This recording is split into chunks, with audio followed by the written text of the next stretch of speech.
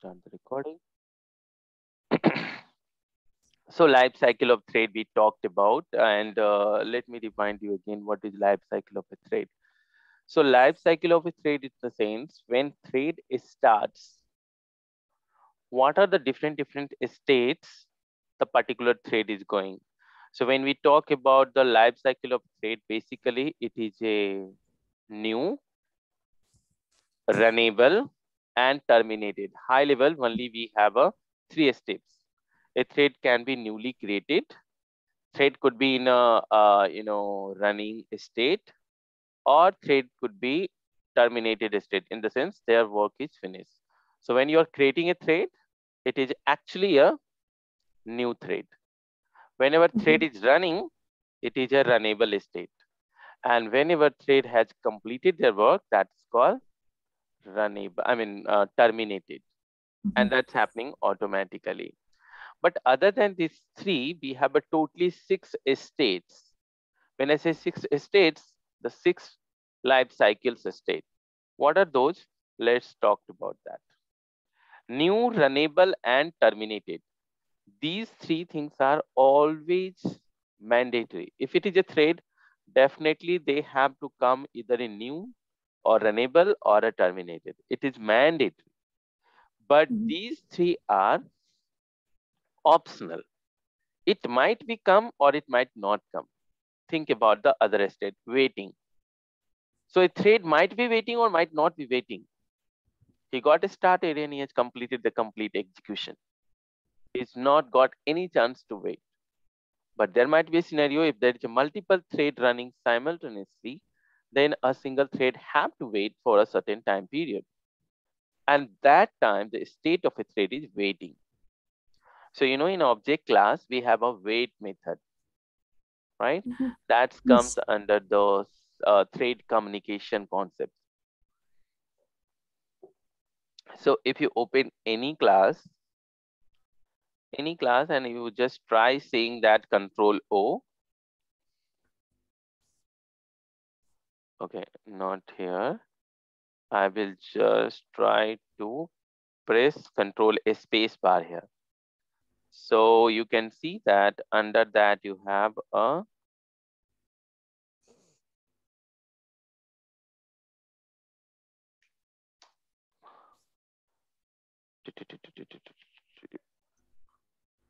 where is the wait method?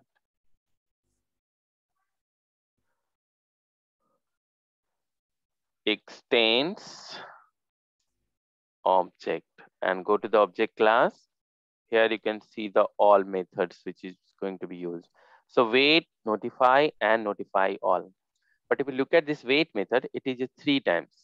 One is a wait with no arguments, wait with single argument, and wait with 2 argument. Okay. So whenever thread is waiting, then the state of thread is waiting. There is something called timed waiting. Just now I shown you, there is one wait method which is taking time. Till what time this thread have to wait? Wait with long parameters. It means that this thread is waiting for a certain time period. So that time the state of a thread is waiting. And the last one is a blocked state. When thread is in blocked state, whenever there is a deadlock situation. So deadlock is one of the very, very important concept. And when you are working on a multi-threaded environment, you have to write a piece of code in such a way that you don't have a blocking state or a deadlock. I will show you what is deadlock. So whenever someone is asking you what are the thread life cycle, you have to say thread life cycles are mainly 6, whereas 3 is mandatory and 3 is optional. New, runnable, and terminated is the mandatory states for every thread. Every thread have to go with these states, whereas 3 states are optional, that is waiting, timed waiting, and terminated, or blocked. Whenever thread is newly created, it is a new state. When thread is running, it is runnable state. When thread has completed their execution, it is a terminated state. Waiting thread is having waiting state. Waiting with Certain time period, it's a timed waiting. And when thread is in deadlock, it is a blocked state. Clear? Yes. Cool. So the next question is coming. What is deadlock? So this is again one of the very, very important questions in a core Java side. What is deadlock? So deadlock, if you read this word itself, dead in the sense you know very well, and lock in the sense what? We can't remove it. Yes. Stops it. So the meaning of this word is if it occurs until or unless the thread will not die, that will be not fixed. So whenever deadlock is there, the only option you have is you have to shut down your system. You have to kill that thread. Means until that thread is not dead, the lock will be not come out. Very complicated scenario. So that's the reason you have to be very careful while writing a code. And let's try understanding that, how it can be happen. So let's say you have a class A, okay? And under this class A, you have a test method, okay? Yes. Now, since it is a non-static,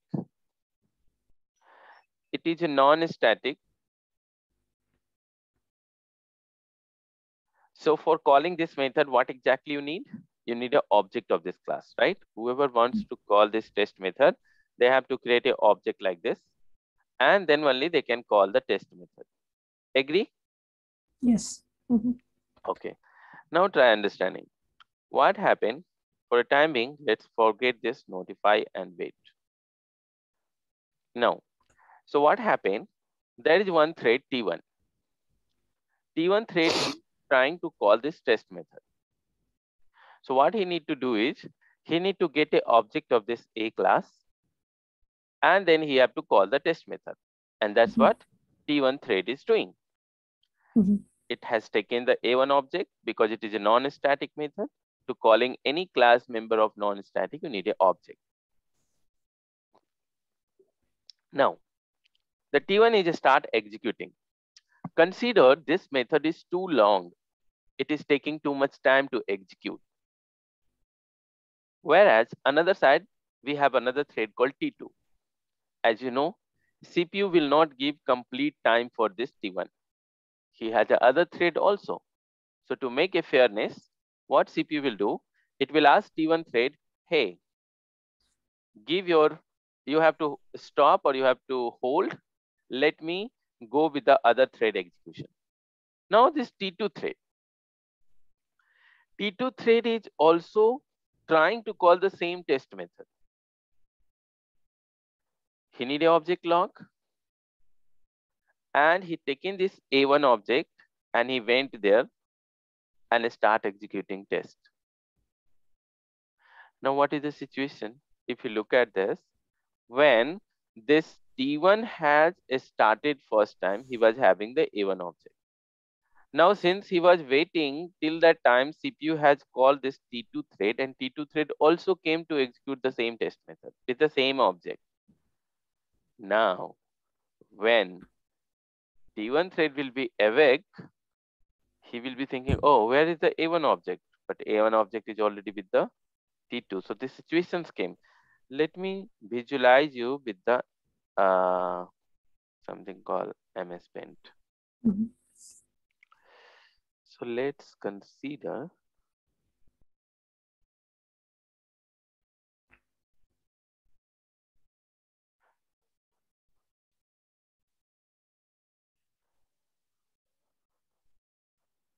you have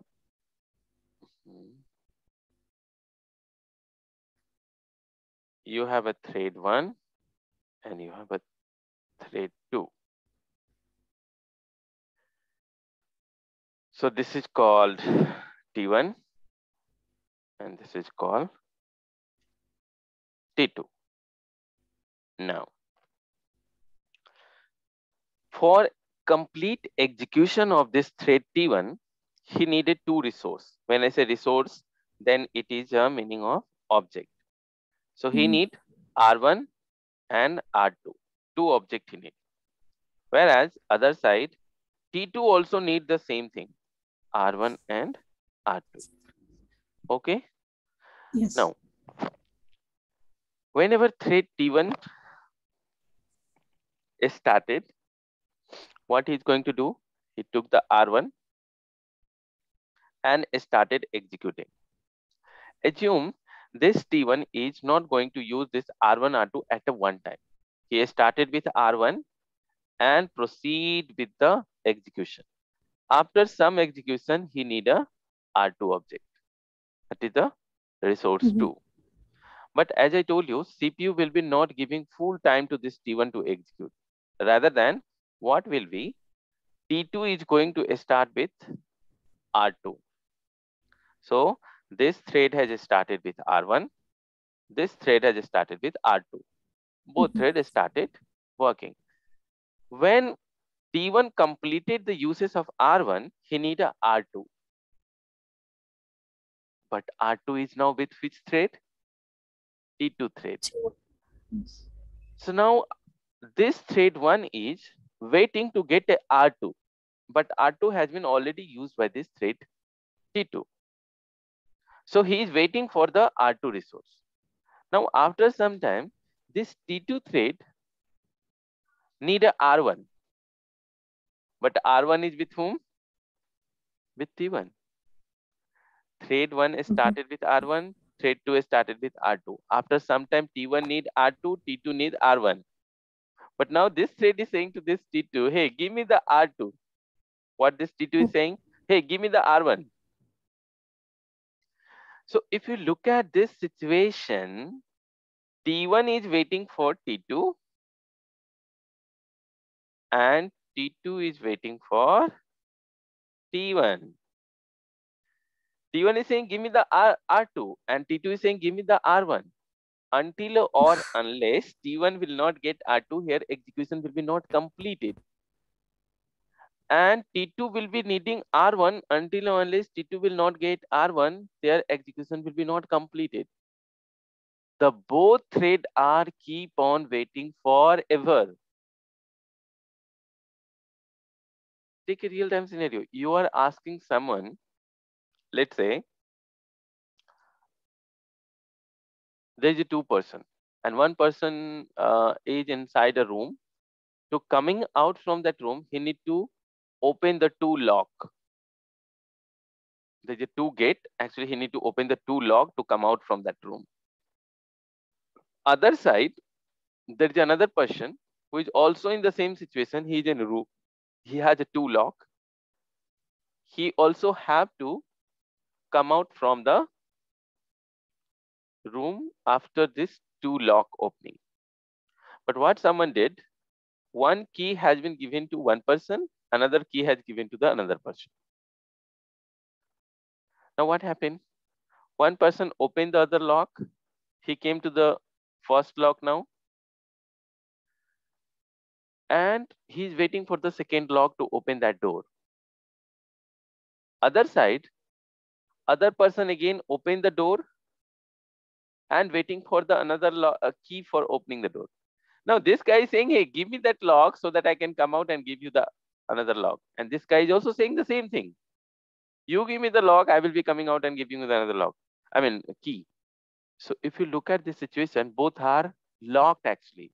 It's a deadlock. It is never finished. Same situation happened here also. Shana, understanding? Hello?